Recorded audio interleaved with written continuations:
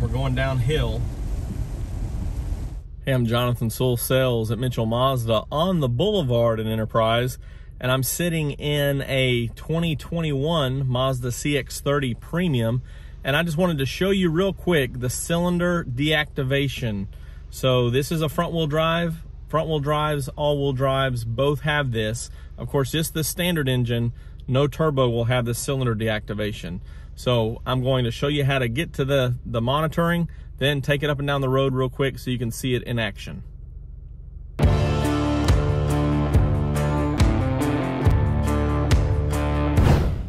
All right, so on the 7th generation home screen, we're going to scroll up to information, hit this first option, which is the fuel efficiency monitor. Then you'll see this actually tracks in a bar graph setup your current fuel economy and average, so you can see that this one has not been driven a lot. Then we're going to hit the menu as you see on the left. Then we have an option of the fuel efficiency history, as we were just on, or the energy flow monitor. That's the option we want to go to. So energy flow monitor shows the cylinder deactivation status. So we're going to go up and down the road as best we can to show you these click on and click off. And most of the time we'll be in 4 cylinders as we are now in park. But as we let off the throttle in some situations or go downhill under light loads, we may kick into just 2 cylinders. So let's check it out and get going. And we do have a pretty heavy rain coming on, so maybe a little bit noisy. So we're accelerating here. You see we've got all 4 cylinders.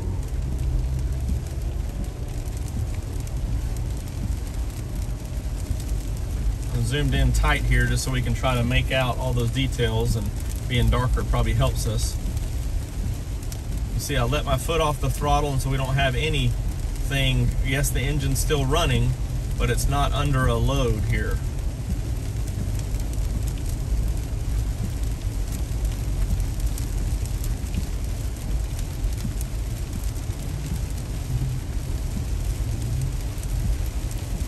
See, right now I'm going downhill, barely touching the accelerator, and I have dropped to just 2 cylinders. Now if I let my foot off the accelerator all the way, you see that right now they're showing none, because we're just kind of rolling or cruising. Yes, the engine's going and burning fuel, but it's not under a load or using any power. And that's one thing you'll notice with the cylinder deactivation, is it's usually when you barely depress the accelerator. So for those of you that are against this, know that when you are, unless you're in cruise control, whether you don't control the throttle, if you usually depress the accelerator more than usual all the time, you'll probably never be in a 2-cylinder setup. For those of you that are fans of this to save fuel economy, as you saw there just as I was letting off, the accelerator jumped to 2 cylinders. Now we're at a red light. So we'll be firing on all cylinders at a stop here. But for those of you that are for this technology, its original intent is to save fuel.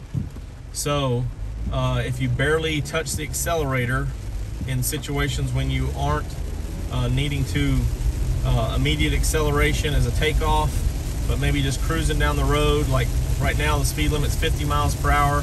When you're kind of at that 50 range, you can just barely let back on the accelerator, and you see, like I am right now, you're in 2 cylinders and saving some fuel. And this is what your cruise control does very well, is it monitors this to get the best fuel economy possible. So again, I'm just, speed limit's 50, I'm going 42 because I'm barely pushing the gas. So let me get up to 50 here.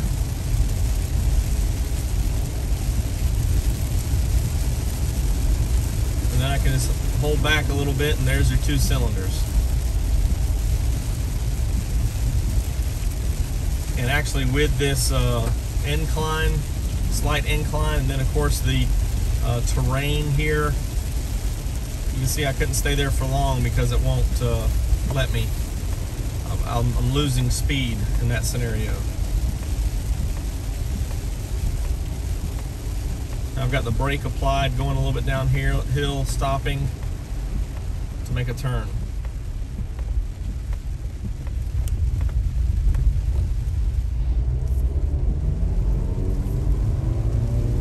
All right, so again, in a takeoff scenario, they'll definitely all be firing.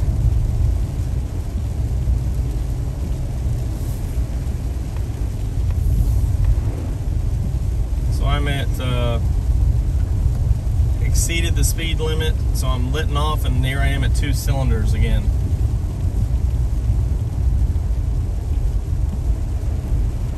Let me also mention that I'm very thankful for automatic wipers in a scenario like this. All Mazdas have automatic wipers now. So I'm just hovering around the 50 miles per hour, and you can see it's just going back and forth depending on how much I accelerate or depress the pedal. And if I let all the way off, it you know, there's no load or no pull there. Okay, so just for giggles, before we get to the dealership here, I turned the cruise control on. The rain's slacking off a little bit, and I've got my cruise control set to 42. We're going downhill. So you see it just, again, have my foot off the pedal, cruise control, we're in 2 cylinders. Now back to 4 as we start to go uphill and need to speed up to get to that 42.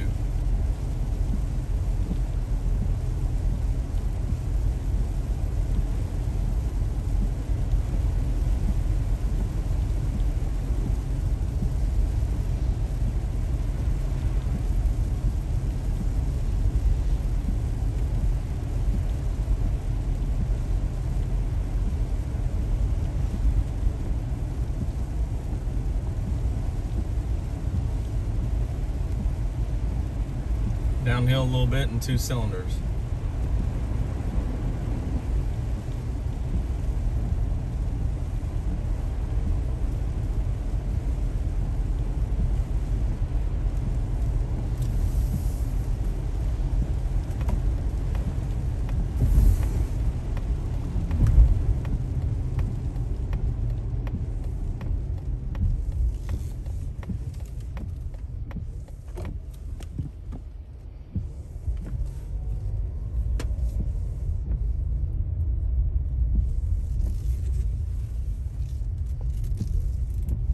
And there you have it.